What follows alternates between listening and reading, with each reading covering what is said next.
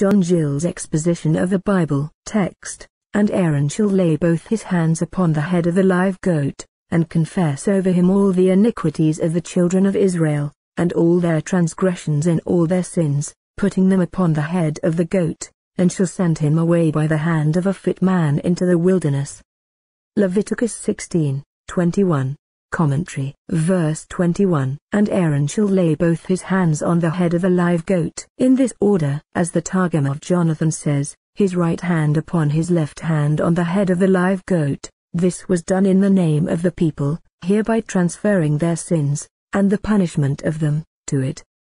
And confess him all the iniquities of the children of Israel, and all their transgressions and all their sins, which takes in their sins, greater or lesser, sins of ignorance and presumption, known or not known, even all sorts of and all of them. The form of confession used in after times was this: O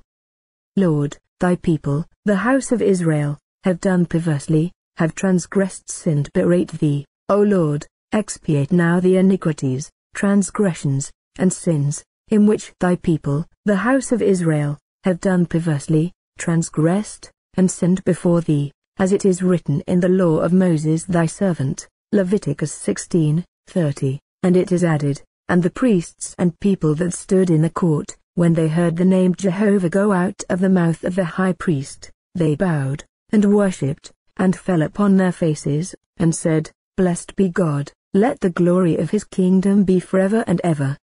Putting them upon the head of the goat, that is, the iniquities, transgressions, and sins of the people of Israel before confessed, and that by confession of them, with imposition of hands, and which was typical of the imputation of the sins of the people of God to Christ, of the Lord laying, or causing to meet on him the iniquities of them all, and of his being made sin by imputation for them.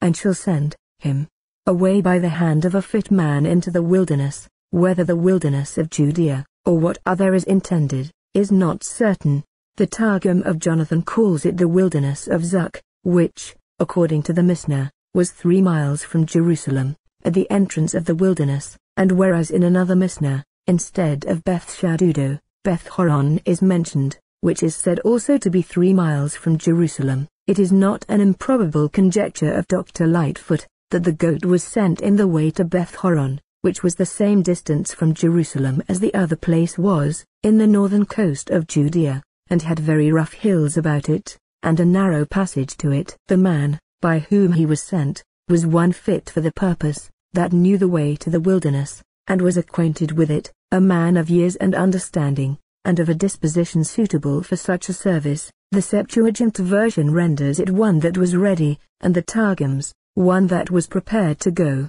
or appointed, and got ready. Jarkey says, the day before, but the Targum of Jonathan a year ago. Perhaps it designs one, that being once appointed, was continued, and so was used to it from time to time, and constantly did it. The phrase probably signifies a man of time or opportunity. Ibn Ezra finds fault with those who render it a wise man, but observes, that some of their rabbins say it was a priest that led the goat to the wilderness, which he approves of. According to the Mishnah, all were fit for this service, formerly common and unclean, but what the high priest did afterwards was fixed, and they did not suffer an Israelite to lead him, that is,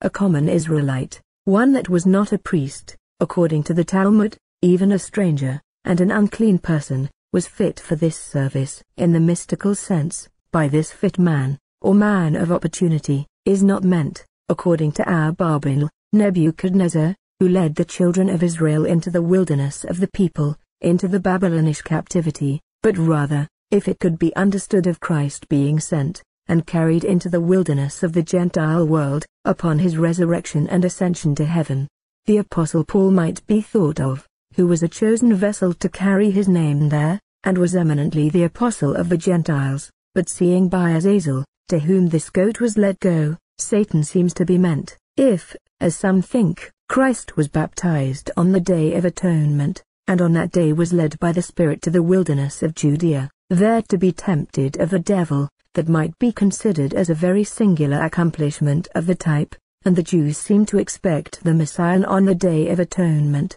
or rather, as Whitesius observes, The hand of the fit man may denote the power that rose up against Christ, namely, the Gentiles and the people of Israel, and particularly Pilate, who took care that Christ, burdened with the cross, an emblem of the curse, should be led without the gate, where he had his last conflict with the devil. See Gill on Leviticus 16:10. This is applied to Pilate by Origen.